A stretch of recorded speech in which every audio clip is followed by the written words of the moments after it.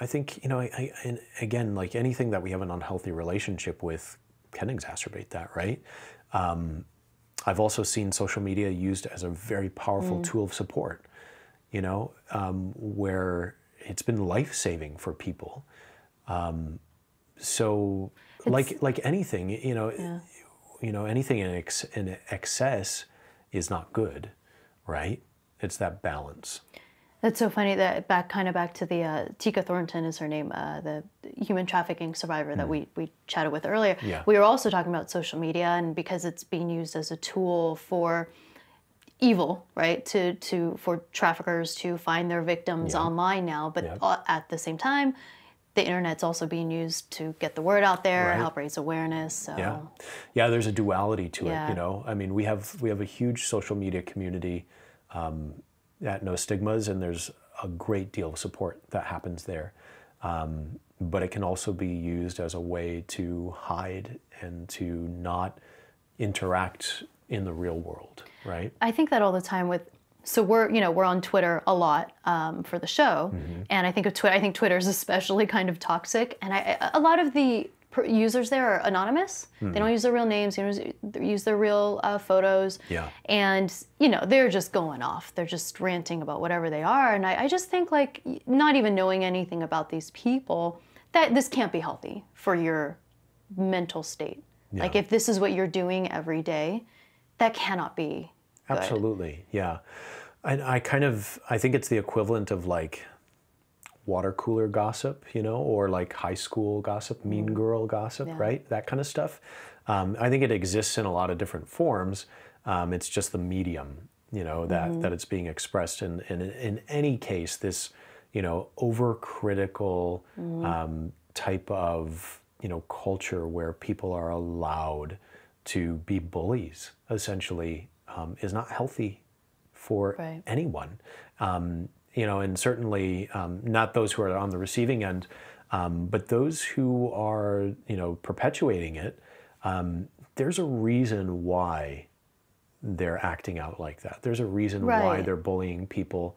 And it generally has to do with a lot of insecurity and a lot of overcompensation for things, which unfortunately is generally a result of some type of adverse childhood experience or some type of trauma that they experienced, and they are perpetuating what they've learned, and they're putting it out there in an unhealthy way, And so every bully is also a victim. And, and I think that's important to recognize, that, we have to also, while the behavior is not acceptable and it's not to be tolerated, we should also have some compassion for people who are in those circumstances too. Do you think, well, first of all, let me ask, did I hear correctly that the anxiety, depression, suicide rates in youth and teenagers is on the rise? Yeah, and and again, that goes back to the earlier discussion. Is it on the rise, or do we know about it more? Are more people reporting? Are we, so the numbers are going up, right? But again, do we know more about that? Now, actual completions is the same debate, because when someone completes suicide, now in this environment, we're more likely to know that it was suicide, whereas in the past, it was more likely to be swept under the rug. So there are a lot of suicides that are happening that perhaps weren't categorized as a suicide. I was on a panel recently at a yoga festival in Grand Junction, Colorado, which has very high suicide rates, very high youth suicide rates.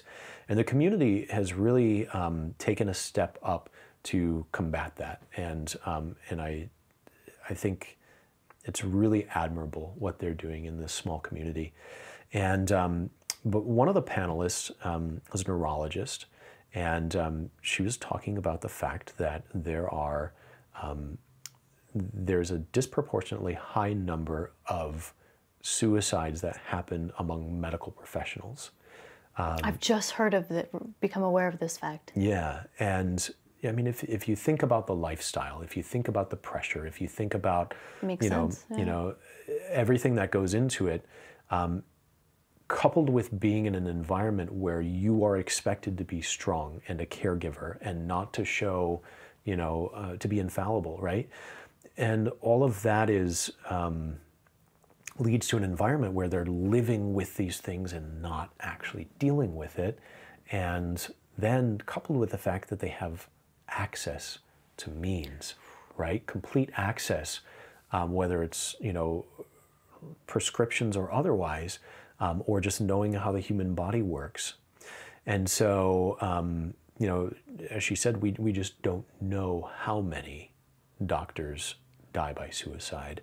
And certainly in the past, when it was something that would have been covered up, we have no idea. Mm-hmm. So in any case, I think, regardless of why the numbers are going up, personally, I see that as a good thing, in the way that it's creating more awareness of an issue that has existed for a long, long time, and is highlighting the fact that we need to do something about it, that we need to be proactive about it. So, as they say, things tend to get worse before they get better. So if the numbers are going up, that means hopefully that as a society we're going to start to do more, which will in turn see those numbers go down. What are your thoughts on, I think it's called the Werther effect? The suicide copycats. I've heard a lot of people criticize the way that news outlets cover high-profile suicides, like celebrities, or TV shows depicting suicide, saying that apparently Google search for suicide went up right after these shows or whatever. Yeah. What are your thoughts on that?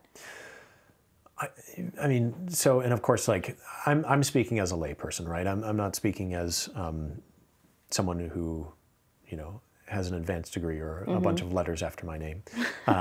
We can add someone. I wonder what my numbers would, what my letters would be. Just pick 3. We'll capitalize the first one. Jacob Moore. They'll buy it, yeah. XYZ. Why not?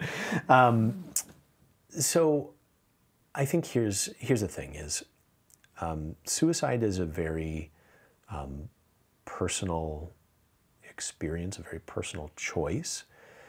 And ultimately, it comes down to what state someone's in, right? So if someone is either suicidal or they're not, talking about it is not going to make them more suicidal. Asking someone if they're suicidal is not going to put the idea into their head. And there have been many studies that have proven this. So talking about it in the news, shows like 13 Reasons Why, aren't making someone suicidal. Now, is it giving someone an idea on how to complete suicide? That's a different debate.